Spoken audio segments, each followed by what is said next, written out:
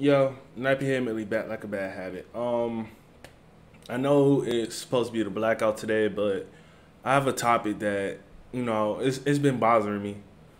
It's been bothering me, and I feel as though it's something that with everything that's going on in America, that we need to talk about.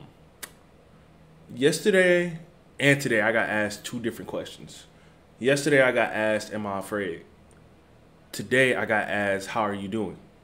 You know, simple questions that honestly I can't answer. Actually, there's one more question I got asked. Who do you vent to in situations as a man like this? You know, and I can't answer, at least honestly, none of those questions right now. You know, like, share, and subscribe. And usually I haven't been doing health checks, but we'll call this a health check video. Because it's something I think, especially in these times, especially for African American males, that this is something we need to talk about. So I'm gonna start with the first question. My friend asked me, "Am I afraid?" Context to that was I was supposed to go back out and protest downtown Detroit yesterday, but I was gonna go with a friend, but she honestly told me, like, without a group, she feels afraid. And she asked me, was I afraid? And I honestly lied to her and said no. I told her I would be more afraid if something happened to her, which is the truth, but I lied and said I'm not afraid if something happens to myself. And the truth of the matter is I'm always afraid. I'm always afraid, you know. All honesty, I'm in the city where things happen all the time with police. And I'm not even just talking about Detroit. I stay next to Detroit. I stay in the outskirts of Detroit in a little township called Dearborn Heights, where we know how the police are here. What's said doesn't need to be explained. We know how they are out here. So, but I've always felt walking out the door, anything could happen to me. You know, it's not even just cops. It's just life in general. But honestly, I am scared of what's going on in America right now because I don't know how it's going to end. I don't know how it's going to end. Now, I don't know what's going to happen. I could walk outside right now and somebody sees that I was protesting the first day and they're trying to take me to jail. Anything can happen to me. And I feel as though that's where a lot of people are coming from. We don't know what's going to happen when we step out those doors. We don't know. Which leads to my second point. One in our group, HOM, one of the leaders asked, like, "Is everybody all right?" And I'm not okay. I'm not okay, and I'm far from okay. My boy AK. If you don't watch the Nerd Boys podcast channel, please go check that out. Support the other fellas over there. But my boy AK said it best, is like, who do you vent to? He's tired of going on social media and we're seeing all this stuff happening in America and it's weighing down on us. It's weighing down on me. Because it shouldn't get to this point to where people are rioting. It shouldn't have gotten to this point where people are even protesting this. It shouldn't have gotten here. And to be honest with you, I'm sick and tired of seeing it. And when I say I'm sick and tired of seeing it, I mean I'm literally sick to the point where I don't sleep at night. I'm lying to people saying I'm getting sleep and I'm not, because I'm up thinking about it. And I don't have people to vent to. I don't want to always vent to my male friends because they're going through it too. My closest friend, my brother JP, my friend for about 15 plus years, he has a daughter. He has a wife. I don't want to run to him to tell him how I'm feeling about this situation. And he has to worry about his family. He has to worry about himself coming home. He has to worry about this situation. And then I'm seeing things about Trump talking about basically starting, martial law. Regardless of what anybody felt about that Trump speech, because I go on Twitter, a lot of people are like, Trump didn't say that. Trump implies it.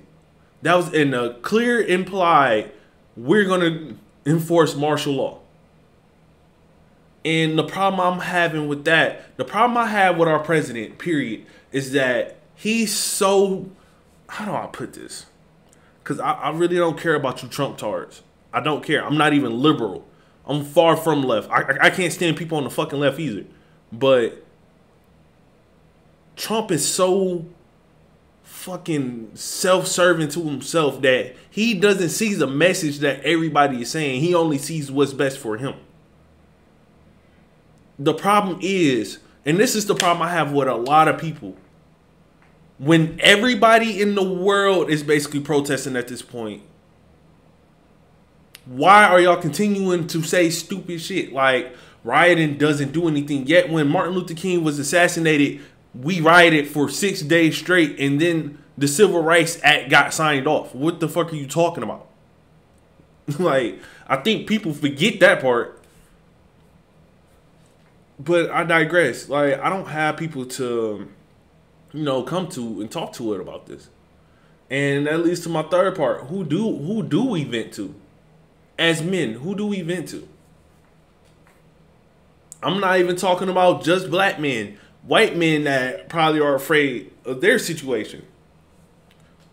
Hispanic men, Asian men, Iraqis. I don't want to disrespect anybody's culture or anything. But, people that are not just black, that are men, black men, women. Women, they can vent to each other. Men, we kind of can't. We can't. Because we understand what each other is going through, and we understand the hardships of what it means to be a man. And that's a problem, kind of.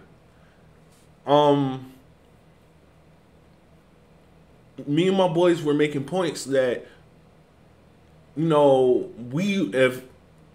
don't want to vent to our ladies about everything because we don't want to scare them. I don't have a lady, right? I'm single. But I do have friends that I talk to. I have 3 female friends that I talk to, not dating or nothing, but I talk to them on a daily basis.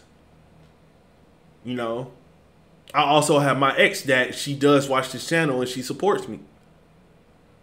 I don't want to run to none of those. I'm sorry. My mother and my sister as well.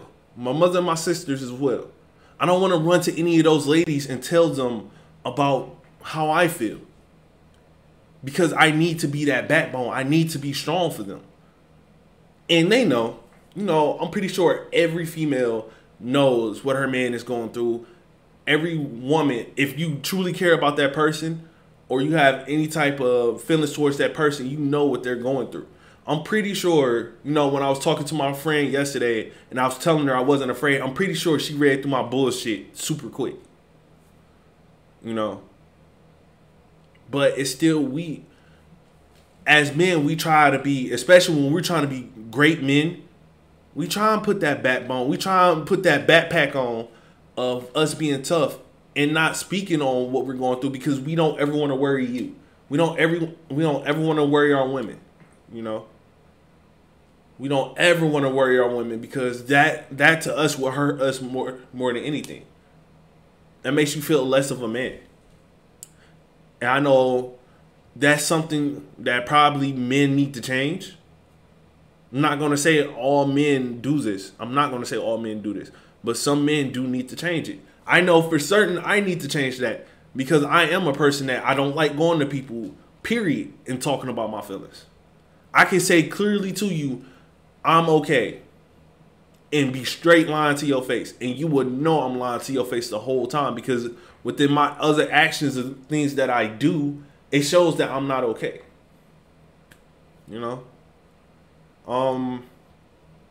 It's a scary time.